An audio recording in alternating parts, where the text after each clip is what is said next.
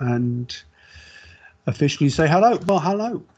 So I'm horribly excited about photography. I know it sounds sad, and as a 51-year-old bloke, you think, come on, get a life. But, you know, for the time being, this is it. And vicariously, I love the achievements of photographers and artists alike. It's something, if you don't love that, what you do in teaching. So still at my end of my career, I've got a couple of years left, maybe, I don't know, maybe not, I don't know. But I'm still motivated about it, and particularly by sort of innovation of it, the accessibility of it. So please bear with me if I over-enthuse. Equally, because I'm a passionate guy, my criticism tends to be quite to turn your mics off, otherwise there'll be feedback, and it'll drive me nuts.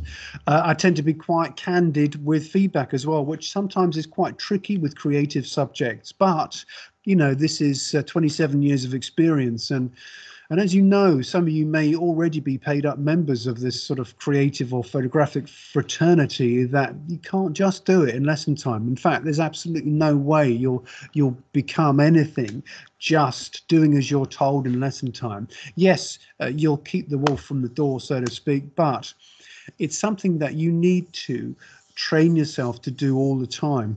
Now, in amongst the cohort, of which there's a few, there will be people who have already started to do that, and they've started quite young, organizing or composing the world, looking for nuance and looking for details, looking to exploit a particular circumstance, knowing that there's somehow a composition is right. It's like looking at a plate of food and you think, yeah, you could give that a whisk with a fork and it's the same ingredients, but it's not appetizing. But if you've got the skill to compose it, to understand it, and to communicate that feeling to others, it's a skill. So anybody who says that photography is easy, you know, done well, done purposefully, it ain't. And, you know, we're going to realize that. And I learn that every day. So it's something that you just need to get into the habit of doing. It's about you permanently having, as the majority of you have, a camera on you, that you're not looking straight at the horizon. You know, you're not at eye level for everything. Photographers and creative people tend to look differently from others. They look around, they look at the detail. You'll be the sad one photographing a crashed can in the road, while the others are busy buying whatever else from the shops. I mean, you go there, but you see nuance, and you see texture, and you see tone, and you see, you know, color, or the formal elements tend to be reorganized or rearranged and explored. Everybody will walk past the same space, but it takes a photographer to exploit it, to look at it, and you're not hurting anybody doing it, and you'll be producing stuff which is tangible, which are things that you're proud of, which can be printed out and put on the wall. Whereas, you know, you can't do that with other subjects. The other subjects are about a different type of learning. They're about absorbing information. You know, they are about, often it's regurgitating that, but you're creative. You will be about reorganizing, exploiting. You'll be communicating, and you'll be doing it with your own skill set. With you, and only you, will be creating that work. And it's my job just to help you organize it, to help you to EBI or be constructive, to give you some feedback. And it's feedback that is key. So back to my point about feedback, that as a cohort, we're going to learn from each other, and you've got to get on as a group. If you're going to, you know, produce a photographic shoot or a film work or whatever, you can rarely do it on your own, because, as you know, behind the camera there's lights, and there's in front of the camera there's action, and there's about 3 or 4 people invariably that when you do some shoots at school or wherever, you need help. It's rare that you can do it on your own, but there are some photographers there, obviously, that are independent, and I'm encouraging you at the moment, or certainly over the summer, just to get stuck in, just to use yourself as a resource, and don't worry about anybody else. Something that you just need to get into the habit of. So I'm going to share my screen now. We will have a chance at the end just to discuss some details, just for Q&A. Often there are things that I might not negotiate here that that we will revisit. And this is the beginning of maybe some familiar slides. Hold on, just get which you may or may not remember, but A-level photography, there are things that I went through a while ago, and still valid questions. These are things that you could still learn from. Do you need to have studied art? No.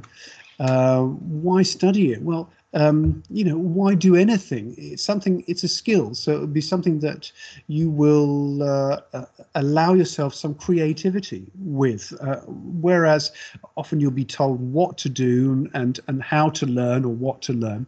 Really, you're taking ownership over your response to the world, and you have to do it creatively. There are skills here that you need to learn, and it's only learning by doing. There's no way you can just do it overnight. It's something that you know, wishing to be better at something is just lazy. Do it, get on with it, and learn from your mistakes. Invariably, that with digital photography, you'll hopefully produce hundreds of images, of which 2 would be good, because you're taking photographs all the time, and it's those people that can take photographs will learn skill, and they'll learn what works and what doesn't. But there's a few points here that are still good. Good for well-being, and it might not feel like when I'm giving you a rocket about not doing stuff, but it's my job, so I will celebrate with the utmost enthusiasm, creativity, and people progressing. And obviously I will champion people that are not getting on with work, that are treading water, that are not doing an agreed assignment or task just because it's my job. And it's not fair on the collective. More so, it's about you finding some unique expression with a very subtle and very difficult medium. So we've went through UCAS, and at the moment it's more relevant than most. I mean, how we communicate with the visual world at the moment in modern society. This, I remember doing this or a lesser version of this in assembly, and that was before lockdown. And now all we have to go on, in a way, is secondary source images or people responding to or reacting to.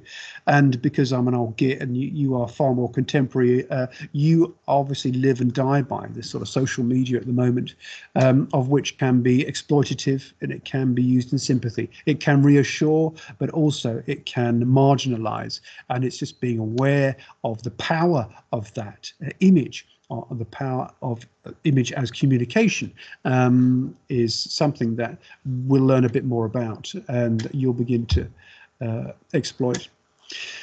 So vocationally attractive with creative industries, I mean, such as one can be at the moment. And we've got 60% coursework. So your first year, in fact, all your work you start, you may find features in your portfolio at the end. Obviously, over time, within your second or your senior year, you'll have more skills. So your work will be better. And gradually, it will be better than perhaps what you thought was best back in the day. But nonetheless, it is all live, and it is all accessible. So everything you produce, film work, journal work, darkroom stuff, etc., is something that can be presented to be assessed at the end of the course in your senior year, and that's 60% of your mark. Sounds attractive, that coursework. Trips, well, who knows? Maybe Venice, I don't know. And we often go to Brighton in the 5th week of the autumn term, but who knows? We'll see. What equipment I'll need, we'll look at the end. Things that I went through, and these are difficult things that you'll have to negotiate. I know it seems a bit silly, but I do get students that do that all the time, because you have to be motivated to have generated work previous to lesson. Rarely will we sit and photograph each other, although there will be occasion where we use live model.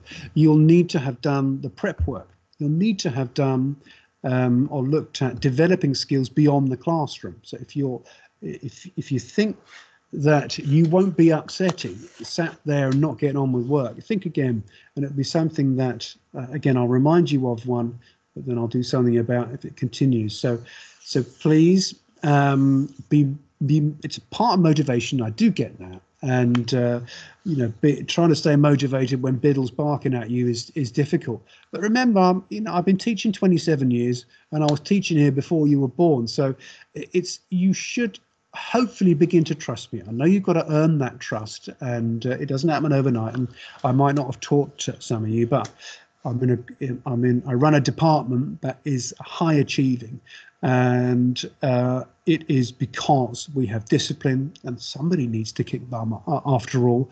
And equally, I'm more interested in the excitement from people, that students that produce exceptional work off their own back. It's that vicarious existence that you have created an image that is timeless, almost, that is so skillful that people will look at it and go, wow, that should be in a magazine. And it happens at this place all the time. So the results are good because the results are exceptional because of students that understand they need to put the time in. When can you start? Well, this is what we do. So the first thing is this summer assignment, of which I've updated to a certain extent, but it is on this PowerPoint, of which I'll put on the Teams resources, and I will attach to any Canvas communication that we have, although I don't think that's set up yet. Please, if you miss this or you mislay some information, it will be either on this recording, or there'll be again a digital copy on the lists or the resources linked to your group. So this is your summer assignment, of which I've got 5 bullet points there. And again, as I mentioned, it's about skills, and it's about you taking opportunities, of which sometimes they're few and far between at the moment. But don't make excuses. There won't be any excuse, or rarely an excuse for non-submission. It's something that you can generate on the strength of this introduction, and hopefully with these mini briefs, of which they are. So each of these bullet points should persuade you into generating work linked up with the title. So 16 close-up abstracts means just that. They are, you crop out the world, and it's about you exploring composition, again from a growth and decay perspective, but in an urban from an urban standpoint. What does that mean, urban? What does it mean? Well, it will mean different things to different people, but obviously it will be an opposite to the 16 close-up abstracts which you generate from a rural perspective, or something which is to do with the natural world. And it's that opposite, that tandem of images that will begin to put together, will begin to have some relationship, but nonetheless it really is about composition. And this can be done just with your iPhone, because the actual optics on iPhones, even from generations sort of 5, 6 onwards, are still really good, and particularly for close-up work, they are often better than any DSLR, unless you've got a specific lens for that. So use your phone perhaps to complete that exercise, and take more than 16, and then if you can, then choose the ones that you're going to display, of which you think there's something about post capture that I'd like you to begin to negotiate. But again, it's just a response to different environments. Next one, third bullet point there, is sonography paper, which is a convenient title for cyanotype, which just reacts to sunlight, of which is in modest supply at the moment. But try and get some. It will cost you a bit, 10 quid, 8 quid, something like that. But you get a pack of paper which is light sensitive, but to sunlight. And whereas we'll do some darkroom work with chemicals and with the enlargers, which has got nitrate This can be developed and then it can be fixed just with water. But sonography, cyanotype, and again, look for some examples on the internet, and we'll get to that momentarily, just to generate your own ideas. Be inventive. Don't just sort of, because in essence it's about silhouette. It's quite easy to be convenient. It's difficult, it's harder to be innovative, but that's what I'm after. Fourth one there is about a mini project, and whatever you understand by that, but I'd like you to generate a set of 24 images, 7x5s, are using one of those titles. Quite straightforward. It can be entirely up to you how you interpret that. Fifth one there is further ideas. So I've got 4 bullet points there, but hopefully the majority of you will have done extra.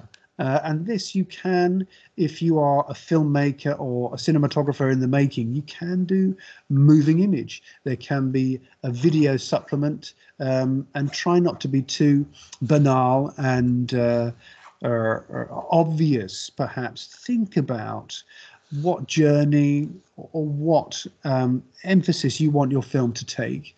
Maybe some of you've got skills anyway because you've been editing together video for a while, but use those as perhaps a starting point. Or maybe you could just use growth and decay as a starting point for some image or video or film or video. Maybe it could be stop frame.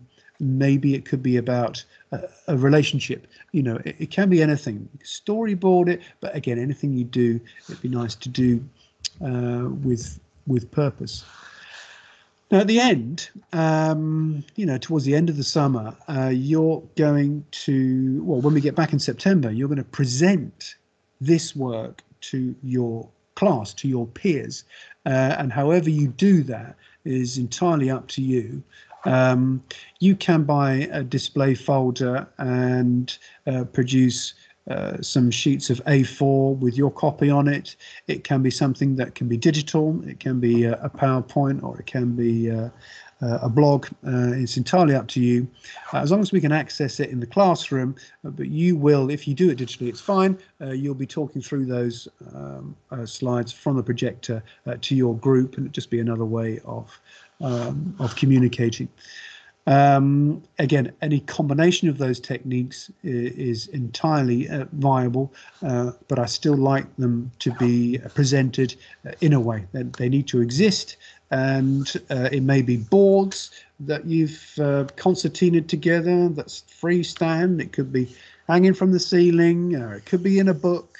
You know, I don't care how it is. In fact, sometimes the more creative, the better. But don't be seduced by the presentation of it. It's the quality of the images that is most important. And really, I'd quite like you to emphasize black and white, or black and white being the predominant skills that you begin to negotiate, because with black and white photography, you learn a little bit more about the nuts and bolts of what we do. There was this which was sent home. Some of you may not recognize at all. And again, as heads of department, we were asked to generate what students could do if they want to work towards an A-level and then beyond the curriculum. So again, this is just reinforces things that I've already begun to mention. And really it is, again, initially try and think just in black and white, because this then turns into texture and tone and repetition and pattern, whereas colour is fine, but colour, again, seduces you in a different way. It does provide emphasis, an atmosphere, and a sentiment. And what I'm after at the beginning are camera skills. End of story. Good camera skills, and good camera skills that are done again and again and again. So good habits are recording the world around you. Look at the details, the texture, zoom in, look up, look down, get your eye away from the habit of just eye level. Think about why that's there, photograph it. What's this weed growing out of a particular sort of urban crevice? That's something I'm more interested in. That sort of narrative, there's something going on. Not just a squirrel hanging off a tree from 20 yards away. No, I'm not interested. I'm interested in the nuts and bolts of photography and what we do. you could do a lot worse than buy a practical photography magazine. I know it may seem sad, and that you might, feel like you're a middle-aged man with nothing better to do, but practical photography, black and white photography, just one of those magazines that you just have lying about has got lots and lots of interesting ideas in, and the more you can look and learn from that, you might think, okay, I'll use that. I'll just do that idea, but buy one, or get your parents to buy you one, or whatever. Get some inspiration, and these things will allow. If you're passive, you won't be generating ideas. If you're proactive, simply by buying a magazine or simply by looking and creating a scrapbook of ideas, you will be a teachable pupil who's interested and who is not lazy.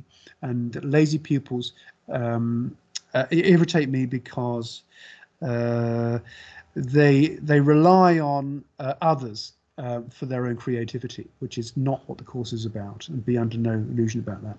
Some good books there too. Wallpaper magazine, Aesthetica is brilliant. Again, they're a little bit more pricey, those two, Aesthetica wallpaper magazines. That wallpaper is not a magazine about wallpaper. No, it is just the title of it. And there's some ex-pupils actually who work for that, proper good money. And again, they studied photography here. And there's a book or two there that could be useful. And we're going to look at some famous photographers and understand their principles as well as we go along.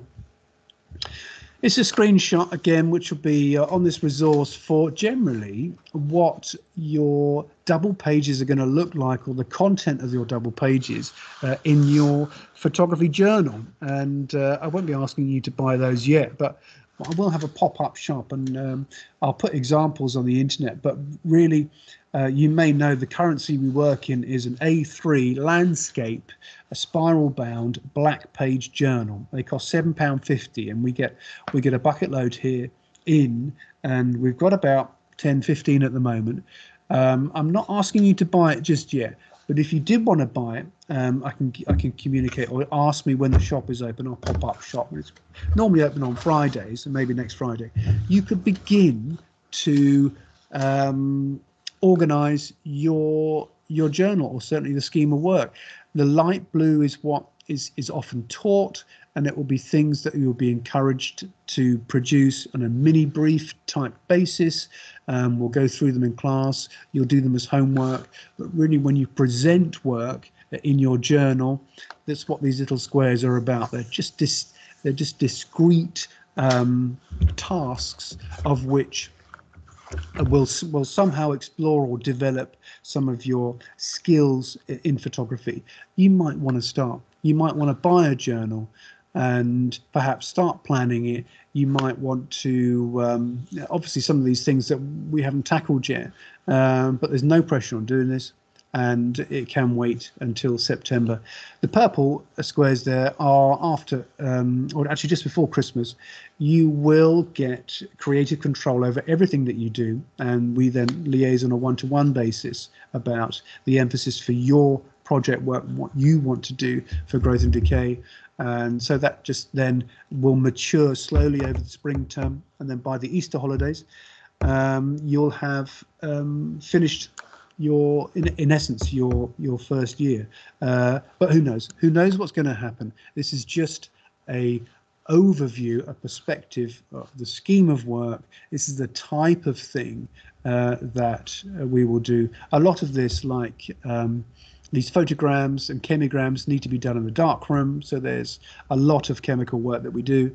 The pinholes again are really interesting, again by Daguerre and Morel, and have a look at these people as well if you have a moment or you're interested. Some lead-in lines, etc. Often we go to Brighton 4 weeks into the autumn term. Hopefully that'll be the case, but who knows? Who knows? At the moment, it's sort of work in progress. However, this is your first year. It really ends at Easter, and then you begin your senior year before the summer and that summer term, because it needs to be completed by Christmas. But this is an overview, so this is what we're moving towards. Okay, so this slide, again, you can access this anytime. There are some nuts and bolts for photography that you need to, or I'm recommending you begin to explore texture, line, tone, pattern, rhythm, repeat, shadows, that sort of thing.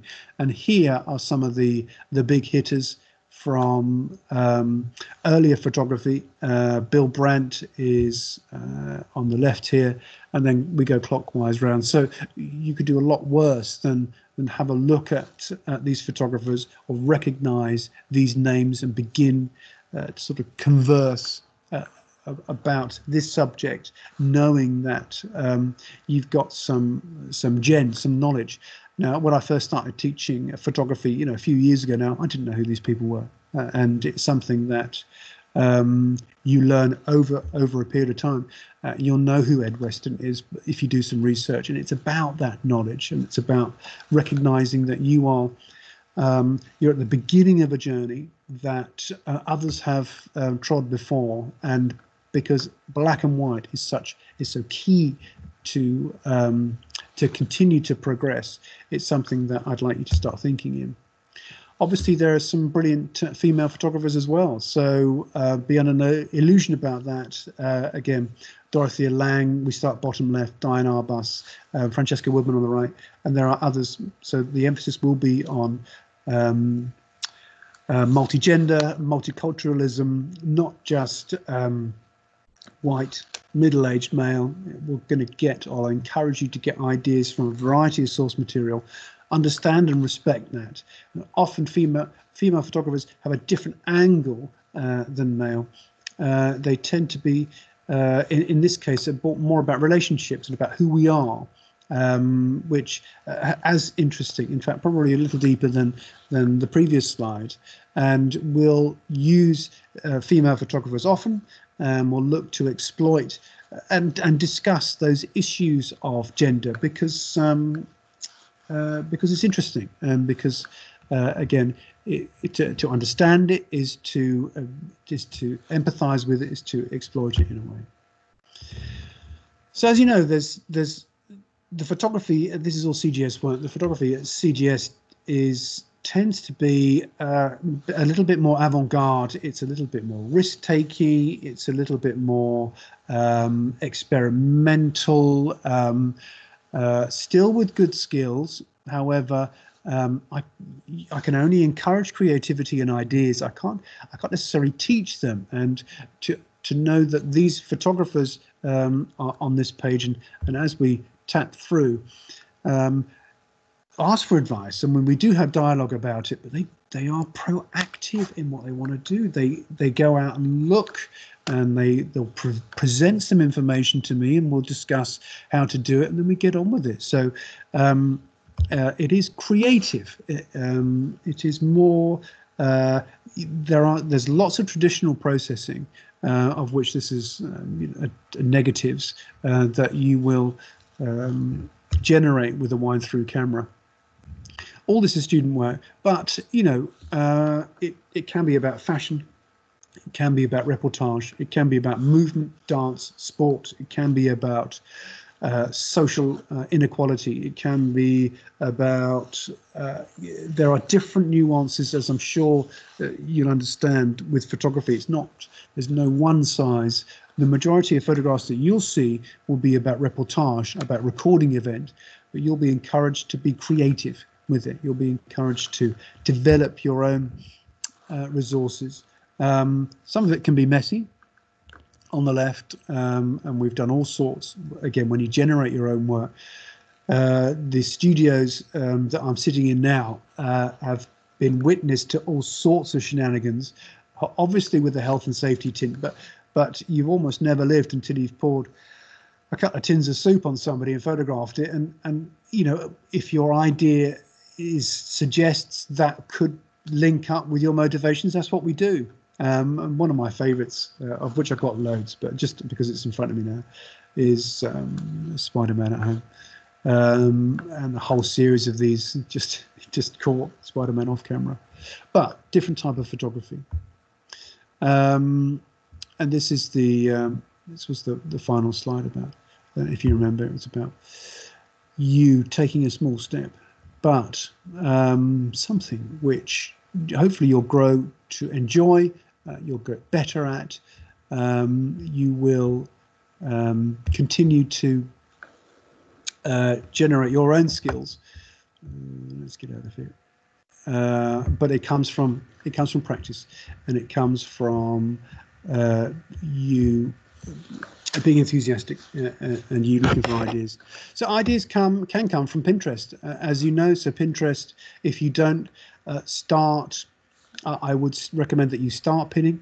That the boards that I run are really predominantly for students to look at and refer to. The photography ideas here are just simply brilliant, some of them, and they can be exploited. So get into the habit of having a look and maybe having a go. There's so many good things, good starting points here that could link up with your project, both black and white and in strong sunlight, sort of glassware, or a simple fold of card with this abstract, or mirror being lit from above. Or I mean, it is endless. And you think students that sit there and think, I'm not inspired, I haven't got any ideas. People are doing the work for you. You have a look at some of this, enjoy it, but again, produce your own versions of. There's so many things that you can start with just on a simple board here that I'm running, or I'm starting, that you could do a lot worse than start here for your summer assignment.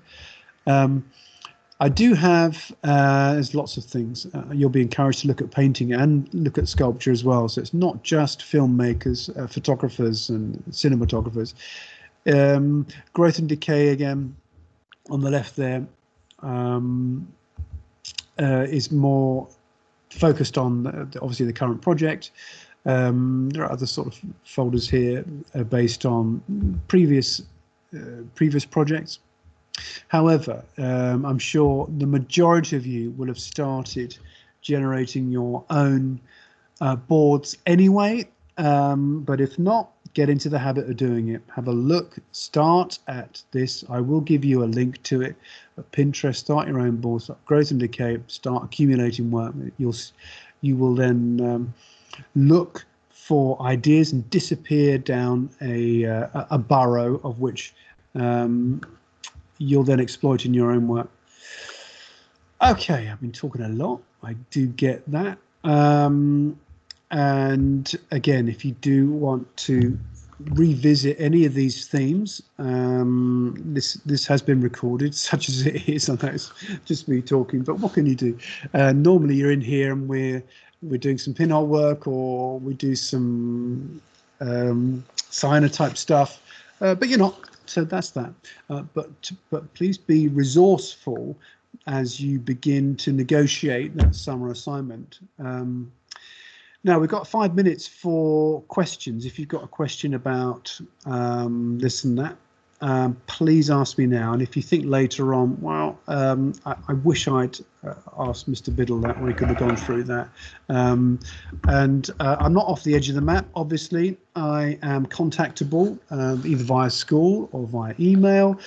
You are obviously a member of this Teams resource, of which I will post stuff on. So before you get in touch with me, if it's about a pro forma or about some sort of code of practice or any advice, I might have mentioned it not only in this, but I might have, it might be on this PowerPoint, and there may be other resources that you could look through. So if you do have a question, put your hand up now, but if you don't, what I'd like you to do is cogitate over what I've just presented. Really, if we boiled it down to advice from me, it would be about just get stuck in. It is about you taking photographs and taking lots of them and doing it as something that becomes sort of routine. And it's only those people that will look at the world continually from a different perspective that will get good at this subject. And it is subtle and it is refined. To be good is to do it a lot and to do it again So hopefully you will start and start. Hopefully you will have started already and exploit an atmosphere, exploit the sunshine, maybe early in the morning, late in the evening, exploit a context. Hopefully you'll be allowed to visit the shoreline soon. Obviously take a camera, use your phone. One thing that we'll finish on is that I'm often asked about equipment and what to buy. Obviously, you need a camera. The more creative control you've got over your camera, perhaps the more sophisticated your images are. A DSLR, a digital single lens reflex camera, is often a good and affordable now, an entry point camera, because you can get different lenses and you can mess around with filters, but nothing that you can't do, I suppose, on your iPhone. One thing that would be of benefit is an old wind-through camera. You will be taking your own celluloid negatives, of which there's loads hanging up in the studio at the moment. Hold on, I'll just show you. And by that I mean, I'll just show you. If you just see that, these strips of celluloid that you see hanging up in my room occasionally will be things that you will be taking pictures of, but you can only take these with an old school camera, an old school wind through that maybe someone's got in a loft, and as long as they've kept clean, it can be used. So do a bit of digging if you can and see if you can get your hands on one. If not, it's not a problem, but some of my seniors now, I can just see 8 films hanging up of one of my senior students who's just been photographing at a Highgate Cemetery or somewhere like that. They are properly good, and he's got the camera, he's taken the photographs, he's developed his own film, and he's now going to do his own enlargements. I mean, if that's not ownership, I don't know what is. And to be honest, he can be then creative with those negatives in the darkroom. So anything photographic and anything that can inspire your work, do it. And I'll look forward to seeing the results in September. Okay, a lot of words, but I will let you go. It's very good to see you. There's lots of you there. Well done for tuning in. Anything you missed, have a look at this, but hopefully get started. If you think of a question, just email me. If you think, okay, I'd like this, that, and the other, or I'd like some advice about equipment, then just get in touch. Okay, right. Ciao. Thanks very much. I'll see you whenever.